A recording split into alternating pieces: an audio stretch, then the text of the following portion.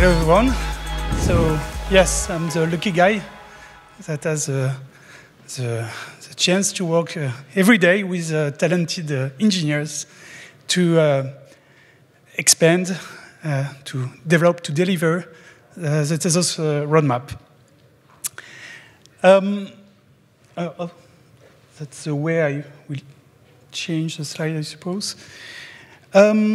So actually, you have seen this morning already everything I had to say during my talk. It has been, yeah, I could stop here. It has been said in something like 6 minutes. I used my phone by Arthur. He describes the entire roadmap for Tezos X, and in a very precise and, I think, clear way. So, I will do what we'll do at Core Engineering. I will expand Arthur's vision and explanations so that we all have the time to really understand the details. But at least there is one question, one topic that is for sure in all your minds and that has not been discussed this morning. So let me try to move to the next slide. Here. Why X? Why Tezos X? So I suppose you may have built some explanations in your mind. Actually, when this was revealed to engineers, this has created a lot of reactions from engineers. You know, there are some French people, so they have this critical thinking deep in their brain, and for some of them, they say, "Oh, I don't like this letter; it's disgusting." Okay. For others, it was like, "Oh, X, it's an unknown. It's a problem to solve. It's a mathematical problem. It's an equation." So, well, at least people talk about X. So Tezos X is already a good name for that. But I like this name personally. Especially because it's consistent with exactly where we are for Tezos in our scaling journey. Okay, because the main thing that we need to do now is to expand. So expand is something that I make this association in my mind. Expand because, as Arthur said to us this morning, what we want to do is actually to create an abundance of transactions, to have better performance to that end. We want to offer more choices to all users everywhere in the world. And this is what interoperability is about. And finally, we want to create more opportunities for our users. And that's exactly what composability is about.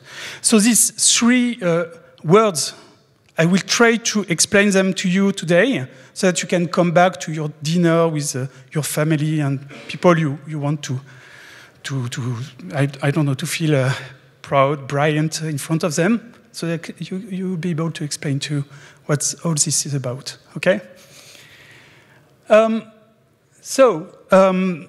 What I want you to understand is that actually the roadmap to Tezos X has already started.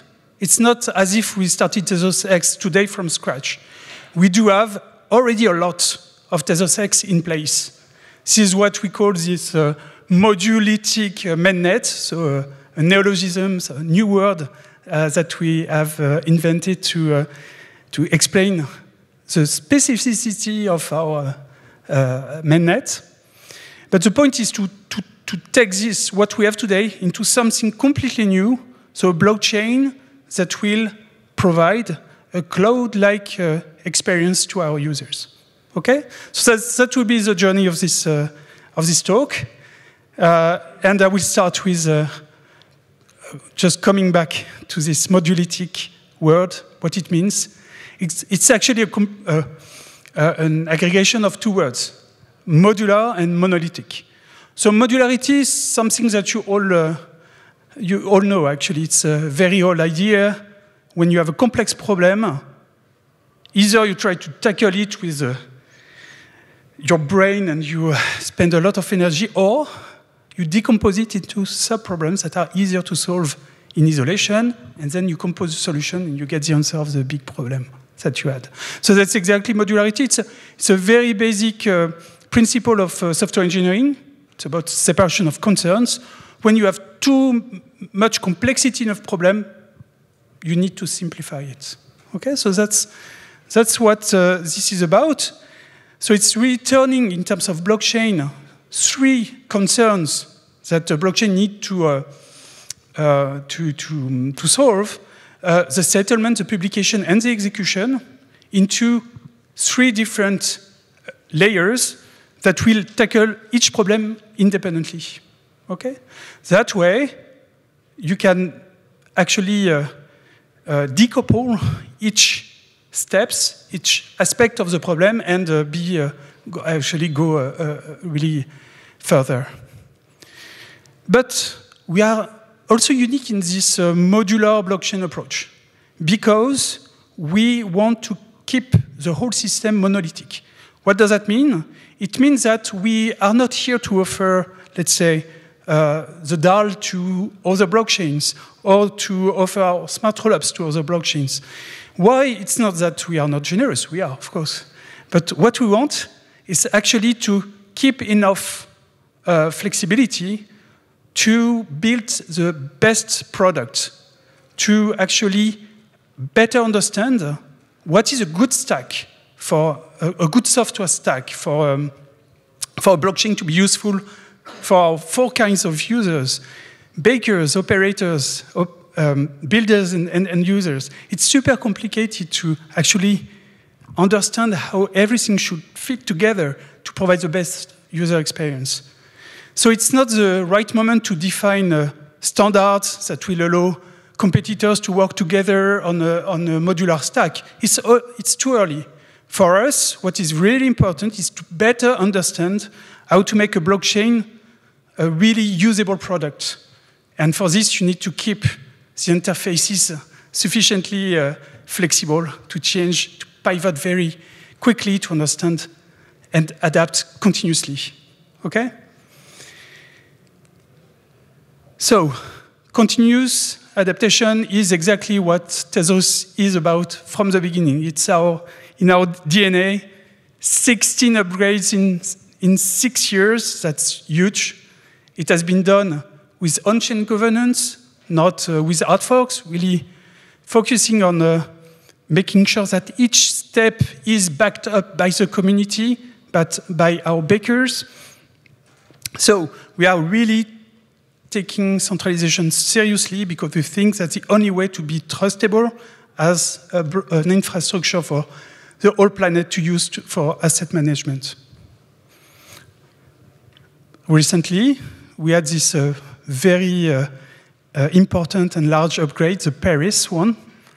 It was quite an adventure, but it came with 3 very important new features. Reduction of block time to 10 seconds, the activation of the DAL, I will come back on it, and also adaptive issuance, a new way to have our crypto economic find dynamically the good balance between security and inflation.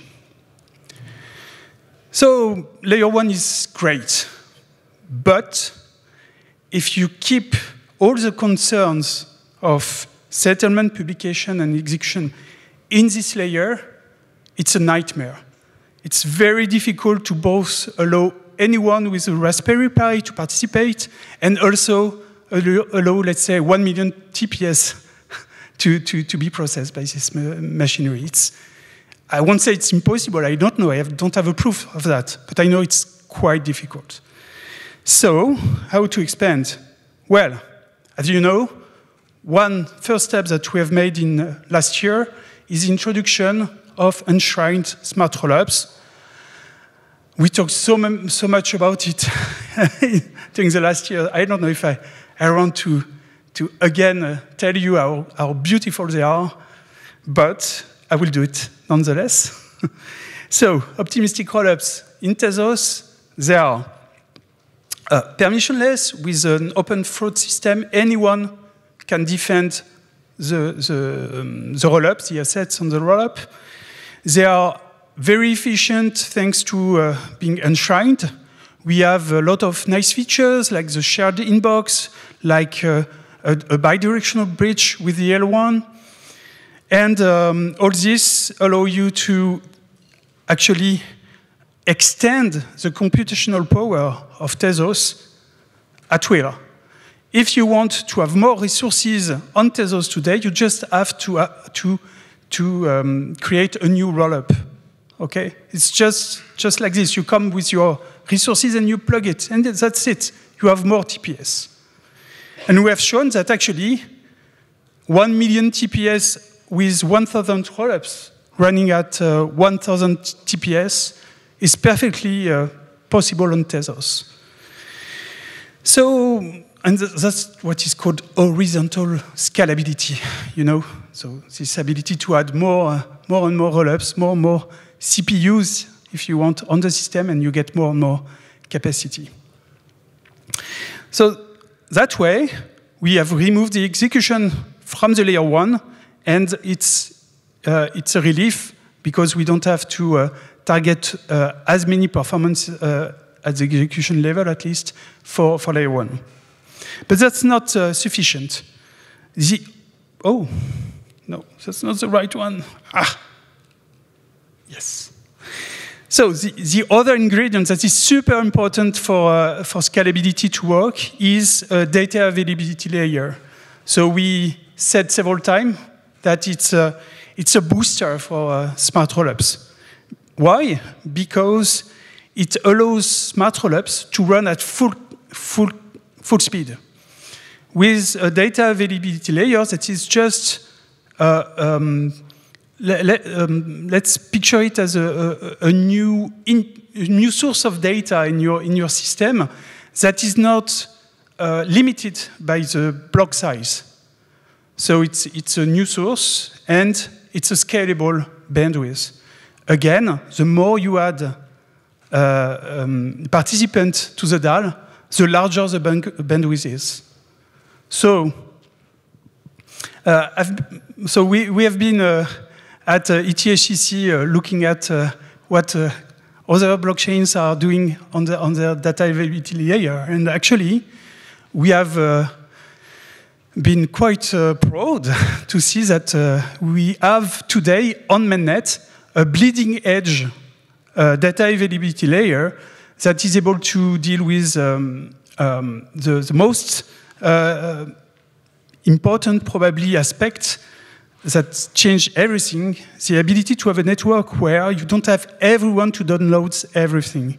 It's super important because that's the only way to get an actual elasticity of your network, this ability to add more nodes, and by this process, adding more bandwidth. So we are quite advanced in terms of data availability. I will come back on this later. But what I want you to know is that we need bakers to participate. It has already been said by Arthur previously, but let me repeat it once now. I will repeat it later in my talk. We need your bakers to run a DAL node. It's super important because that's the only way to get the DAL working. But I will come back on that. Okay, so you have two very nice ingredients to get scalability. You need to do a recipe. Okay, and this recipe is Etherlink on Tezos.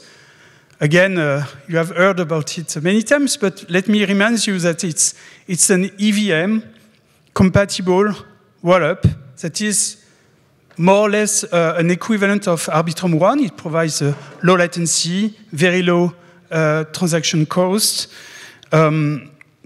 But it is also non-custodial, which means that there is no specific actor that is able to have a privileged operation on the rollup. It means that it's actually the Tezos bakers, the Tezos community that decides what will be the next upgrades, what is the operator of the sequencer. So they actually control, as a community level, what is going on this layer 2. And very soon, you will see in the sequencer this ability to have a protection against MEV. So it's basically the idea that the sequencer itself will have no mean to reorder the transaction in order to get profit from you. So more or less, it means that your transactions are safe, your assets are safe, and nobody will try to be in the middle to gain some money over you. All right. So that's our monolithic mainnet. Okay? So it's a modular architecture with a well-thought global design in order to get more and more from Tezos.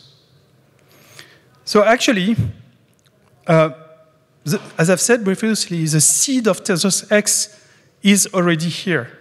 Okay? So what's next? What is the natural consequences, natural next step? Is simply to expand. So you can see if you, I don't know if you did that when you were little. Take a seed and cut it in half. You look inside and you can see that everything is here. Every part of the plant that will grow is here. So it's exactly that. In the current architecture, we have everything to grow, and we just have now to iterate, to continuously evolve and get to this Tezos X vision. So what does that mean? What we're going to do in the next iteration of this process? First, we'll expand performances. If we have an abundance of transactions, what we get from a user perspective is a predictability of cost. It means that there's no more an issue you just don't think about the cost of your transactions.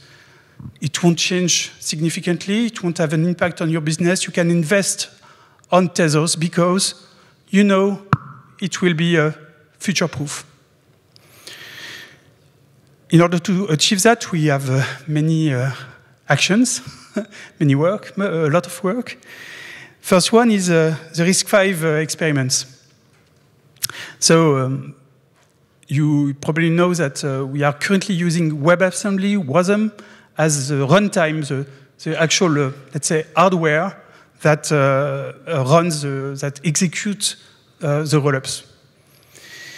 I think it was a perfectly good choice. The execution is quite fast. We are using Wasmer, so it's a JIT-based execution platform that goes quite fast.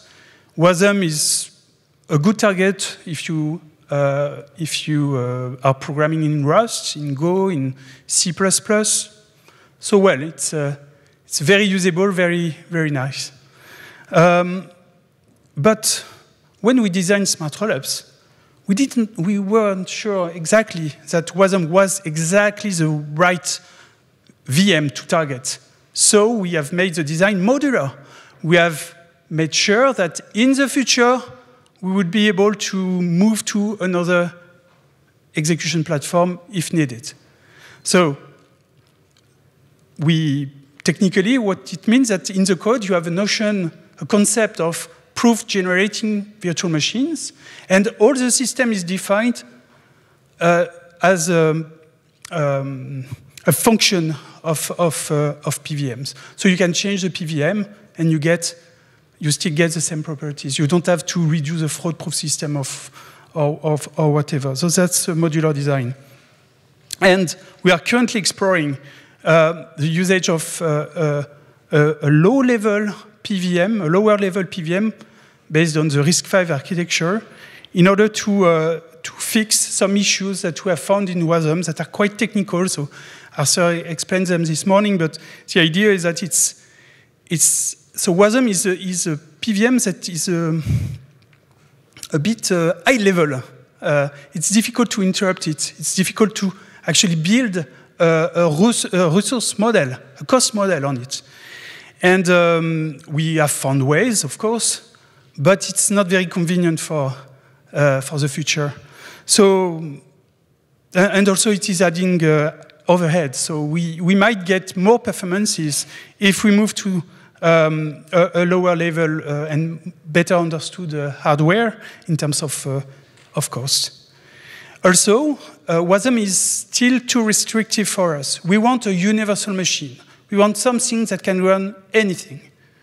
So WASM doesn't allow you, for instance, to generate code at runtime. So it means that if you have, let's say, a JavaScript runtime that is very efficient and generates code dynamically, you cannot use it.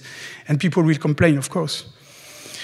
Also, maybe you will have some libraries that won't be compatible with WASM, with the toolchain that target WASM. So we have decided to invest in RISC-V, and we'll see if we manage to replace WASM with this backend. Data availability layer. We have shipped the first version in Paris. It's activated, it's running. Again, we need you to run downloads. But for the moment, it's an opt-in participation. You are not forced as a baker to participate. So something that we'll do in the future is to actually make this a mandatory part of the Tezos infrastructure. If you want to participate to the infrastructure, we need you also to run a download. But we wanted the bakers to have enough time to set up their new infrastructure. So that's why it's opt-in for the moment. But keep in mind that for security reasons, we need 2/3 of the stake, at least, to actually participate in this DAL network, unless it doesn't exist at all. It doesn't run at all, it's deactivated. It is just not usable. So if we want to keep the bandwidth of the Tezos network high, we need a certainty, let's say 70, 80% of the stake actually running a DAL node. So that will be quite a challenge in the future to get there, but we do whatever it takes. So our goal is then to use the scalability of the DAL to increase the bandwidth progressively. And in Tezos X, the vision is to get a 100 megabyte per second network bandwidth in the network. So it should be an abundance of bandwidth for this blockchain. Another very important leverage to get performances is parallelization. I don't know if you have understood the horizontal scaling vs vertical scaling this morning, but we'll come back on it. So for a long time, and probably also for many people today in the industry, rollups are about horizontal scaling. As I've said, okay, if you want more resources, just add your rollup, come with your resources, and then you get more TPS. But what we have noticed is that actually, given the security assumption of rollups, the fact that you only need one honest operator to care about your rollup, actually, what you can do is to ask this operator to be a bit rich, but to actually have a very, very efficient machine to run the rollup. So I've put here a supercomputer. So it's a several millions machine. Maybe we won't go exactly to that level, but you can imagine using, let's say, a machine on GCP with several hundred of core. It will cost you maybe say $1,000 per month. But if it's about dealing with the whole Tezos ecosystem, it's not that expensive. Okay? So we will continue to let anyone that has interest in terms of assets in our infrastructure to be able to run, but it will be a bit more costly, and that's fine from a security point of view. So that's why we can perfectly have a very strong machine running the rollup, and in this very strong machine, you will get very large numbers of CPUs. So the thing that we will push as one of the next steps to get more performances is actually to be able to spawn many runtimes inside these very large rollups, so that you can more or less use one CPU to run one runtime, so you will have hundreds of runtimes running in parallel. So you can imagine that inside this rollup, more or less, you will have several chains, several zones where things will be run in parallel. And I'm pretty sure you can picture that it's a very, very good leverage to get more performances. And if you keep that in mind, 1 million TPS in a single rollup doesn't seem that crazy. It's probably feasible, and that's our goal. Okay. So that's it for performances. So let me talk now about interoperability. So what interoperability is about? It's really about openness. It's about keeping more choices possible to developers. So if you allow anyone to come with its own toolchain, its own stack, its own legacy, and you say, no, it won't cost you that much in terms of development cost to integrate Tezos in your stack or the other way around, then you will probably be heard and get more builders. That's the strategy that we are trying to push here with Tezos X. What does that mean concretely in terms of engineering? I don't know if there are here people targeting Mikkelsen. Please raise your hand. Okay. I have seen some people looking at Etherlink like this with some, jealousy in their eyes. Like, okay, but we have this 10-second latency. They have 500 milliseconds, 200 milliseconds. We have the cost of the layer 1, which is quite cheap, but they seem a bit cheaper. Okay, you're jealous, that's normal. And we are working to help you migrate from, no, I don't, yes, from the layer 1, so your DApp will be able to migrate from the layer 1 to the layer 2 because we will soon introduce a new runtime that will transparently reproduce a Tezos execution environment on the layer 2. So magically, thanks to that, you will get the same USPs as the same advantage as Etherlink. Low latency, MEV protection, ultra low cost. That's a dream, right? But it's also a dream for core developers, to be honest, because when we'll be able to more or less deprecate the layer 1 as an execution platform, it will take some time, of course, because we don't want to force anyone to migrate. When we'll be in this situation, we'll be able to go further and clean and simplify and get to this lightweight layer 1 that will be able to do even more efficiently the consensus about what's going on the chain. Okay? So that's quite an exciting project. It's called TezLink for the moment. It's a code name. Yeah, I find it quite nice, but we'll see if we keep it. But we don't have to stop here. The number of Mikkelsen developers, the number of EVM developers, it's a grain of salt if you compare it to JavaScript developers. Okay, there are millions of JavaScript developers. So our next step, or actually it's done in parallel to be frank, is to introduce JsTz.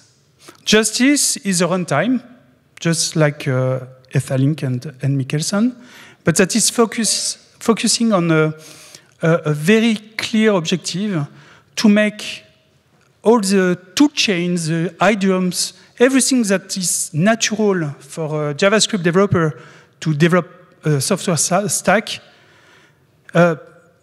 exactly the same on Tezos. So they will feel like home with JsTz. Oh, I can reuse exactly the same tools. Oh, it's the API I was looking for, etc., etc. So JsTz is about that. It's about creating the best developer experience with respect to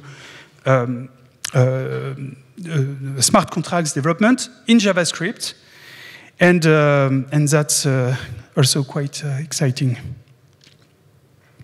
But of course, we won't stop here. What we want is not only that a JavaScript developer will feel home. We want any developers in the world to feel like home when deploying on Tezos. So again, it's just the interoperability that we will push to the maximum possible one in our canonical rollups that will allow any dev to deploy on Tezos with absolutely no development cost. That's our goal.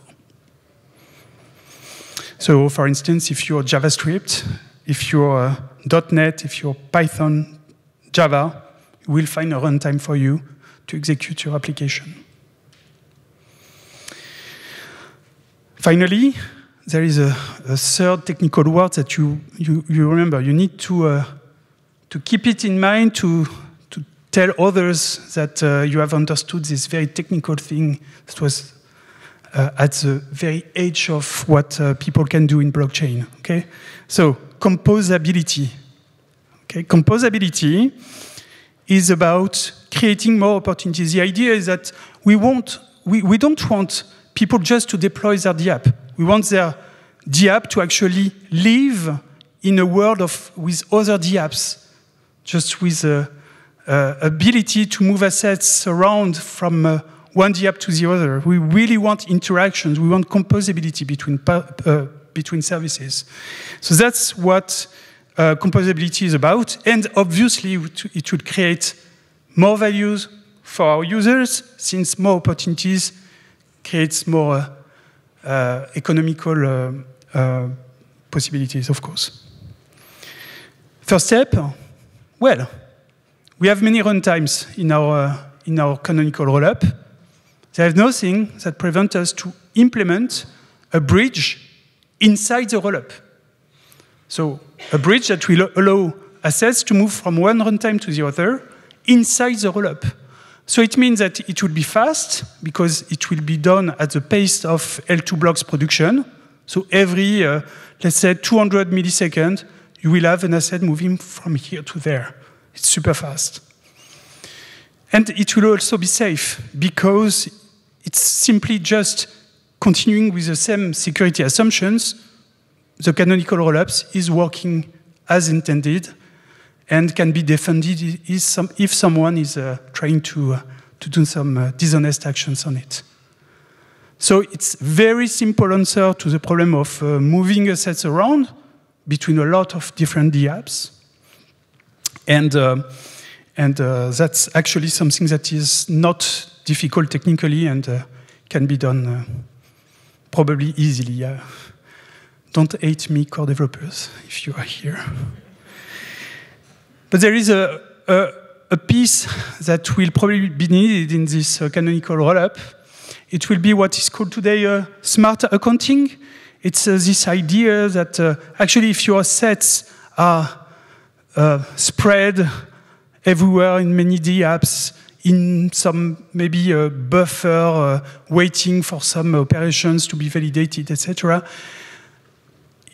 The state of your wallet is more or less quite a mess, quite a complex state.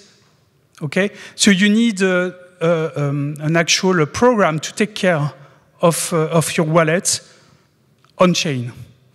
So that's one idea behind smart accounting, and that's probably be a priority for the usability of our canonical rollup in the future.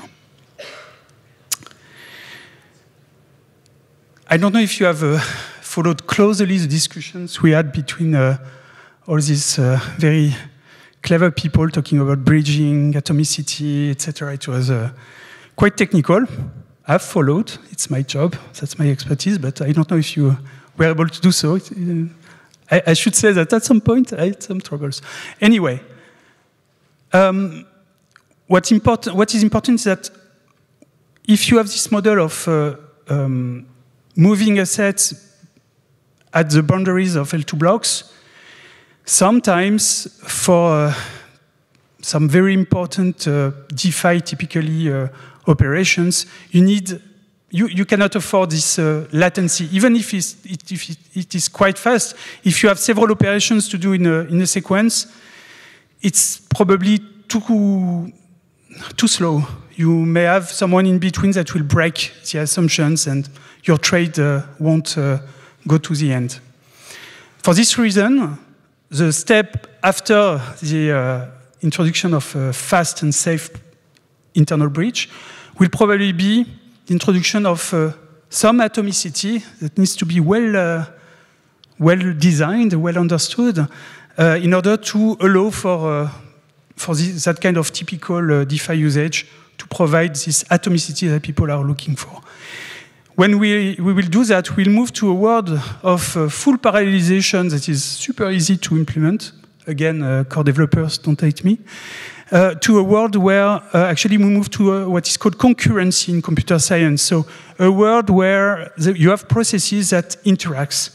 And then we'll have to be very careful, especially in a blockchain system, because we can have some security issues, some attack surface introduced by that kind of elements.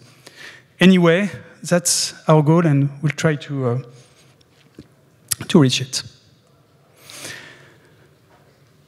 If we go there, if we do everything, what we get in the end is something that really matches what a builder is experiencing when he's interacting with AWS or GCP.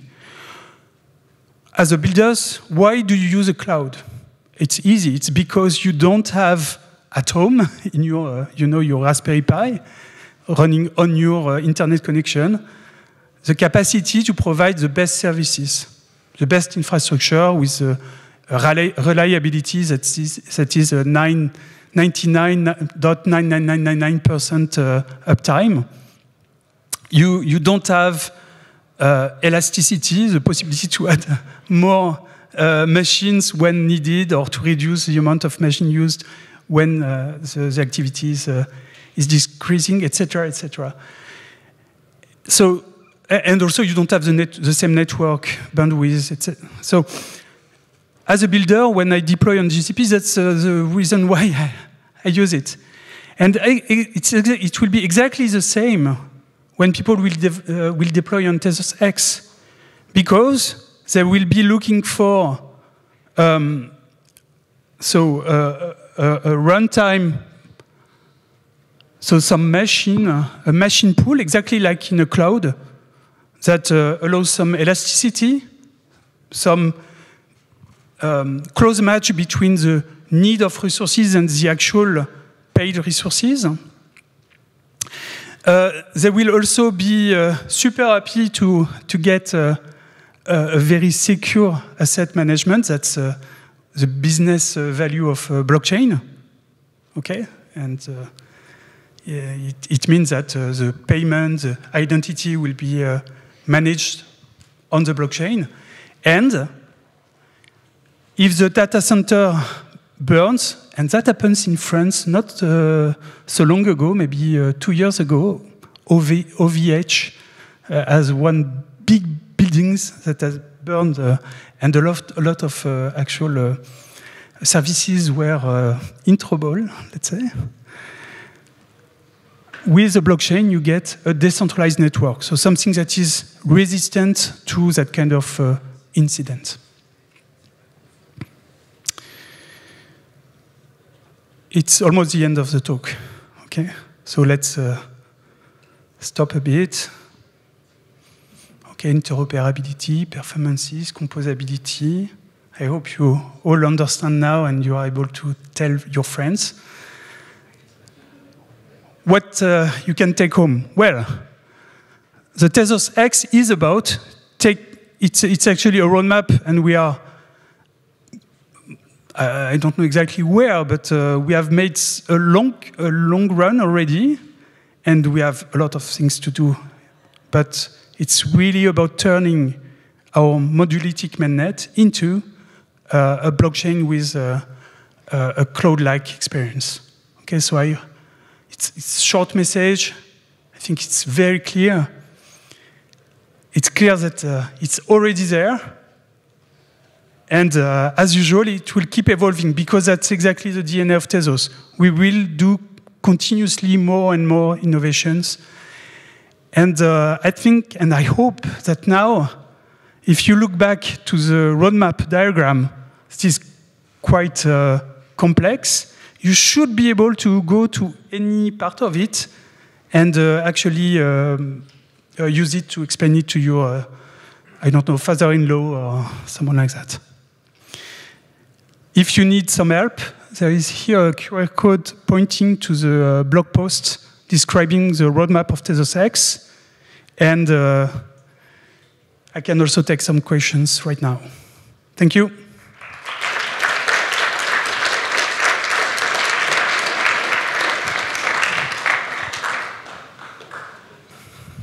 Hello, thanks for the presentation. I just wanted to ask, what's going to happen with the governance of the canonical rollup?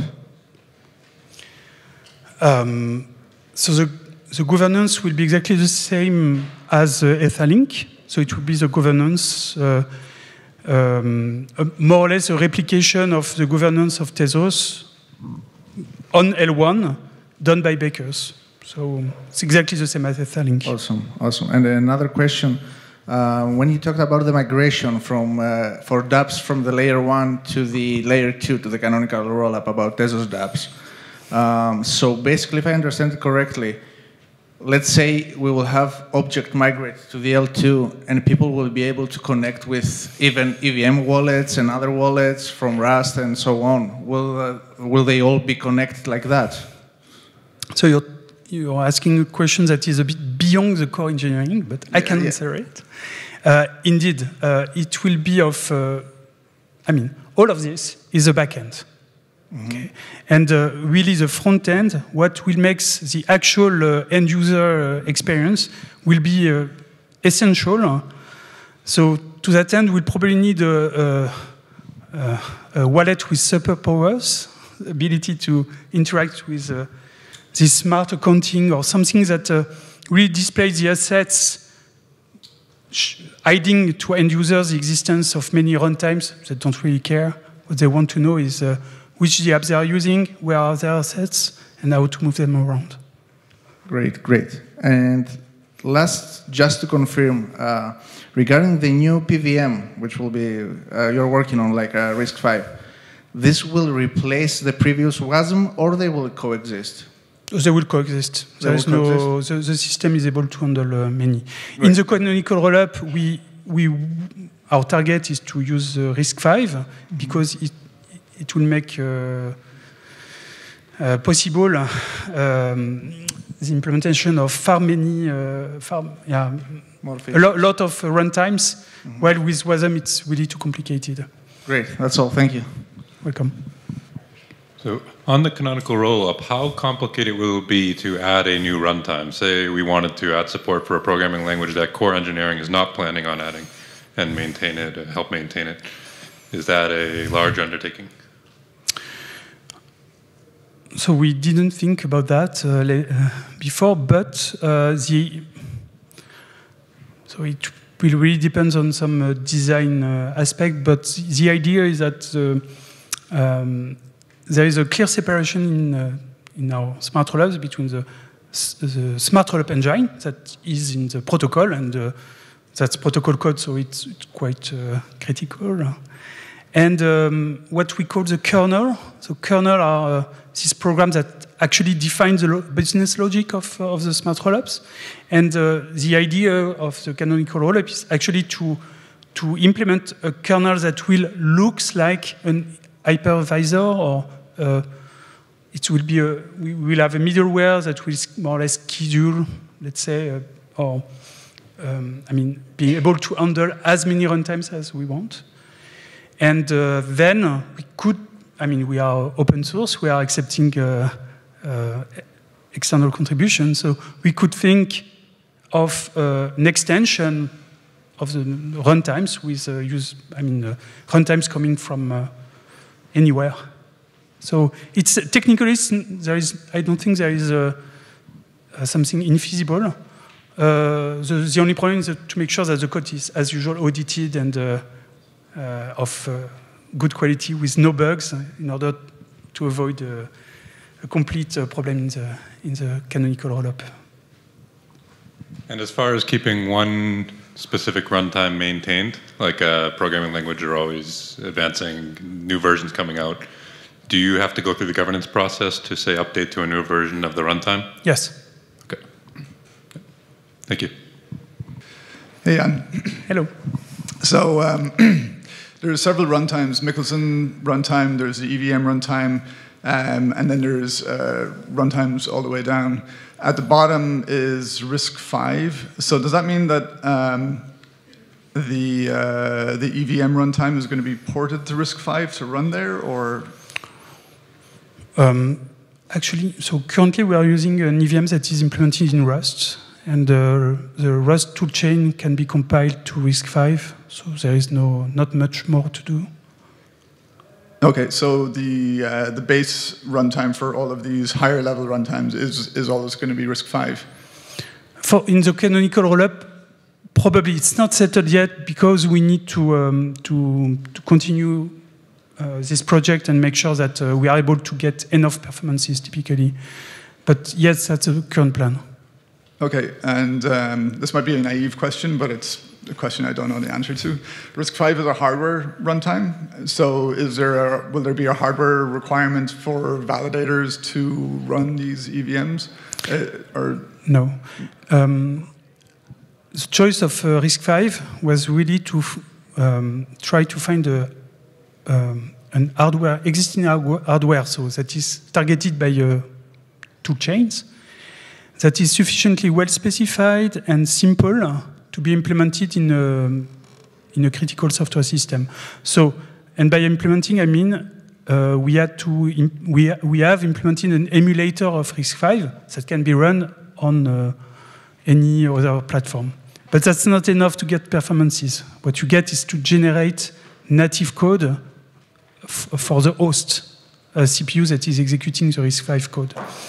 And we have many, that's not easy, but we have many tricks to try to get to a sufficiently fast hardware emulation on any host. So in the future, when this all comes to pass, validators may have a choice to get sufficiently powerful hardware to run the emulator adequately, or to actually run RISC-V hardware? I don't know.